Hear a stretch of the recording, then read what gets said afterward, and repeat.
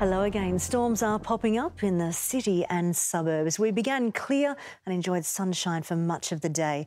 Cumulus bubbled up this afternoon as sheets of high cloud arrived, a sign of those storms on their way. It reached 27 in the city. We had a quick storm move from Brunswick through the city to South Melbourne. Another one here over Fawkner, Preston, then Northcote. Others out near Melton and Coldstream. If you're directly under a storm, it is a deluge. But all around it is dry and rather warm for a mid-October evening.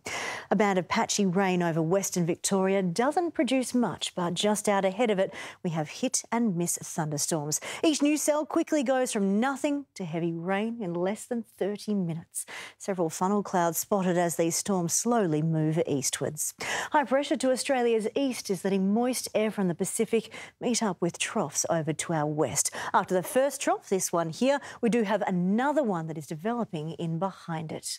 The first trough is a slow mover. Hit and miss storms here at the front edge of that band. Patchy rain to follow. This slowly moves eastwards this evening and tomorrow. It dries up tomorrow morning, then isolated storm activity redevelops around all of these parts tomorrow afternoon.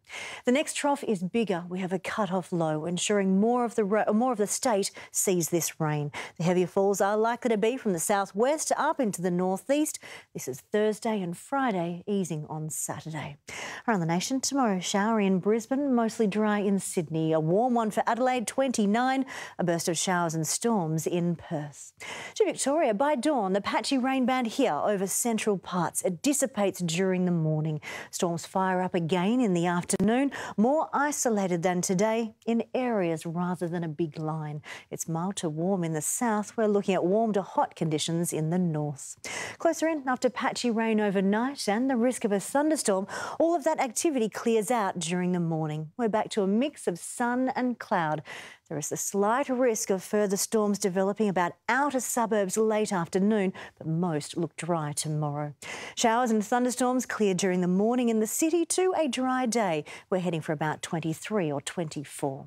To the 8-day outlook, Thursday does begin dry, but definitely bring the umbrella. This is showers and thunderstorms, a lot more widespread activity, heading for a top of 28. That continues on Friday and slowly eases on Saturday. 23 is the top tomorrow. Patchy rain, the risk of storms that clears in the morning should be generally dry.